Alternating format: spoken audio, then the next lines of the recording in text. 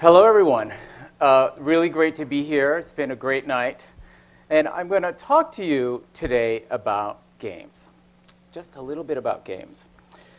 So I start with this statistic because it's pretty remarkable, right? 97% of the kids in our country, in the US, are playing video games between the ages of 8 and 18. And it turns out that in some of these games, some kids are doing really remarkable things.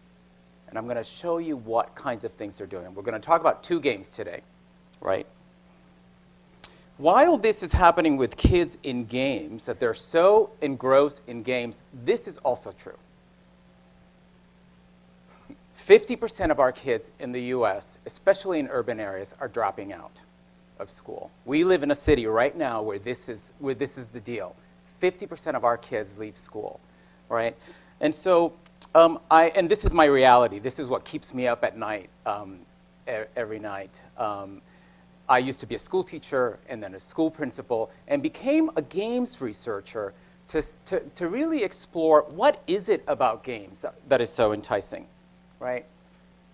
So what is it about games, right? What is it about games that makes these games so enticing? And what is it about games that might give rise, that allow for the emergence of something potentially really powerful, right? So let's go inside of games. We're going to take you inside of games. So games are like these sort of vessels, right? They're these kinds of, they're kind of containers, right? And there's stuff inside of them that make them work. So let's have a look inside. So one of the things, and we know, if we know games, right, games are made up of rules. Games are also made of game mechanics. And these things together begin to govern our behavior in a game. So that if I'm playing tennis, in a game of tennis, and I'm serving first, I have to hit the ball to that server's court over there. And the reason I do that is because I've stepped into this place called tennis, and suddenly I am being governed by a set of rules, right, that govern these dynamics. Games also, really good games, define player identity. So in some games, you might be asked to take on the role of a biochemist. Sometimes you may be asked to take on the role of an investigative reporter. We're going to see both of those roles play out in games that we're going to see tonight. And games also, within the games, give you a set of tools. And these tools are given to you so that you can solve complex problems within the games. You have an artillery of things that you use within the games to solve problems. So if we know anything about systems, what happens in systems is that they give rise to certain things. Conditions rise out of systems, right? So let's look at the conditions that rise out of games. And we believe that these are the things that make them so enticing. So one thing that they give rise to is a sense of relevance. You know why you're doing what you're doing in games. There's also embodied action, like you actually take action to like make things happen in a game. There's social interplay, so games are highly social. Games give rise to emotions, right? So it's an emotional endeavor. It's an emotional engagement when you're playing games. And also a sense of place. Games tend to be very context specific. We're going to look at this game, Atlantis Remix. This game, in this game, they ask players to take on a particular role of an investigative reporter. And so it's a literacy-based game. This is for middle schools. There are tens of thousands of kids playing this game. This is a game that we fund where I work at the Gates Foundation. They design science and math games, but we're going to look at a writing game. This game is based on the novel by Mary Shelley, Frankenstein. And so we no longer just read the novel, but we're also going to step into the world of the novel that these guys have created. And the investigative reporter, the player, has to go into the game and investigate.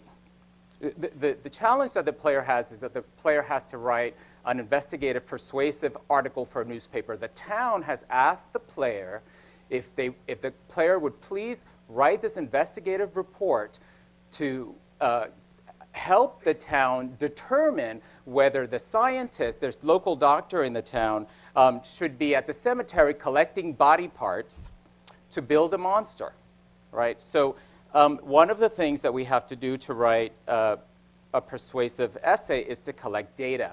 So the player goes about the game interacting with other players, collecting evidence to build an argument as to whether the doctor in the town should be building Frankenstein.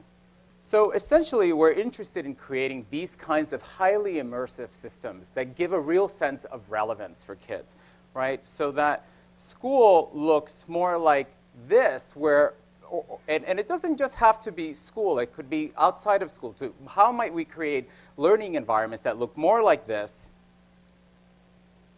and less like this? Where kids are telling us that they're completely alienated from the experience, it feels completely irrelevant. We want to create experiences where kids are taking on these kinds of roles, where they're actually being given the opportunity to solve a complex problem, right? And so in one game, there's this one game folded that does just that. Now, this is completely remarkable, right? This happened just this last week. On Sunday, there was an article published just this week in the Nature journal, the most widely cited journal in the world, that a group of gamers solved a problem that had been vexing scientists for 15 years. They figured out the protein structure of an enzyme that causes AIDS. To solve real-world scientific puzzles. And we're not talking simple stuff here. They tackle big things like Alzheimer's and cancer research. Just this week, a team playing on the application unlocked the structure of an enzyme that could lead to an AIDS-fighting protein. So it seems to me that if games are creating the conditions where kids can do this kind of stuff, we should be looking at games very seriously to see if we can transform learning in the 21st century so that we can enable kids to do the very remarkable. Thank you very much.